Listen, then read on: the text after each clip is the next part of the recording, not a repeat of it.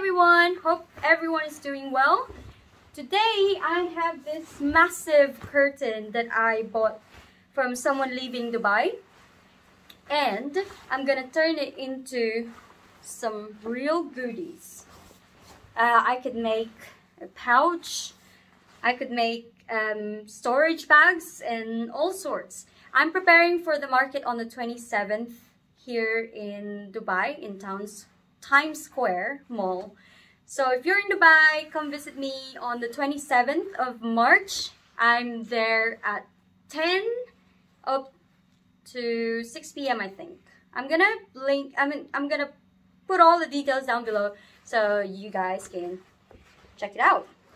Right, so today we're gonna make an expandable pouch or bag out of this material.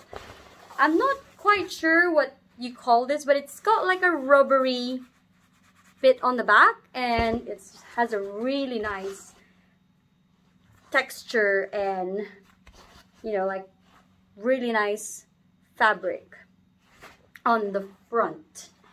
It kind of like is a linen, maybe, I don't know.